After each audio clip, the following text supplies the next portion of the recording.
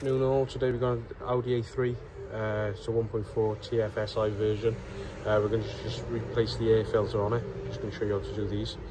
We've got this pipe here, which you've got to take the clip off. Just got to take that clip off. You just squeeze them together to get them off for a pair of grips.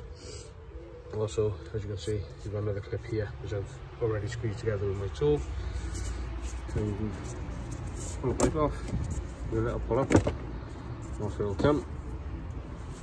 So also at the back, you just take this cover off.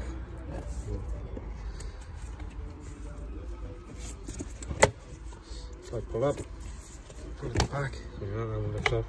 You can see you've got this pipe. Give this pipe a pull off. There you go, that's your air filter box out. Lift it out, turn it over. You've got 2 body drive heads in here, and also 4 push clips around the edge. Alright, thanks all.